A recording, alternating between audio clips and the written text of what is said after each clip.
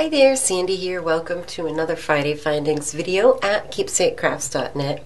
Today I'm going to talk to you about a bracelet finding. If you're looking for something a little bit more discreet and secure for a multi-strand bracelet, you might like tube clasps. So here I have an assortment of tube clasps, and it's just what it sounds like. It's a tube, and then there's another piece, a cylinder that's slightly smaller that fits inside it. Now these ones, you can see how it's snapped together, happen to be magnetic, which is nice. And these are all from artbeads.com.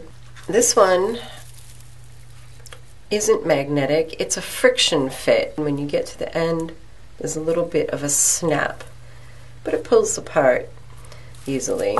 Tube clasps are nice when you want to make a multi-strand bracelet and you want to keep all of your strands spread out evenly throughout the bracelet instead of having them all gathered together at a clasp, because when you put this one together, you can see they stay spread out on the clasp, much like a cuff bracelet. A few things to keep in mind when you're using tube clasps. The first thing is, if you're going to make a many-stranded bracelet, make sure that you keep it straight which piece goes which way so that you don't twist your pieces, unless that's the look you're going for. And if that's the look you're going for, then you'll want to be certain that you allow some extra length, because that twist and that extra thickness will take up some space. Also, the longer your tube, the more length you're going to need in your bracelet, for two reasons. First of all, if you wear a bracelet down here, where like a single strand bracelet would fall, you're going to need less of a diameter around the wrist than if it goes up here. You can see there's a bit more of a gap there. So if you're going to make a bracelet with lots of strands that's going to be very wide, some of it's going to be up here where your arm is thicker. So you need to make sure that you make your bracelet long enough to accommodate that.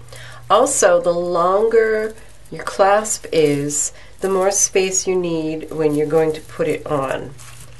See if I can show you here. It's kind of tricky.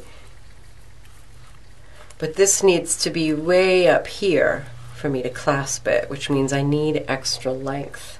These can be a little bit tricky to clasp on your own. It can be done, but this is one of those things that's kind of helpful to have somebody clasp it for you. But once it's on, it's quite secure, because unlike a toggle clasp, there isn't much by way of movement that's going to pull it off, except something very deliberately grabbing both ends and pulling apart. And as you can see from my assortment here, tube clasps come in all different finishes and sizes and numbers of loops. These two are both 30 millimeters long, and they both have 5 loops. This one's silver plated and this one's antique copper plated. This one is antique brass plated with 3 loops, and it's 20 millimeters long.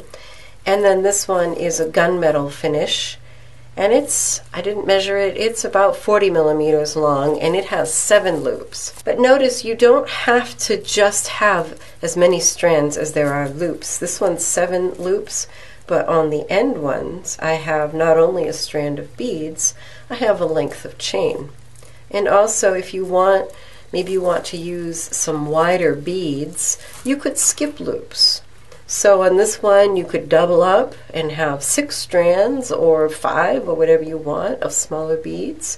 Or on this one, you could skip loops. And like I said, it's kind of a nice discreet clasp that keeps all of your strands spread out nicely while you're wearing it. So if you're interested in some of these supplies, there's a link in the upper right and in the description box to go to my blog post.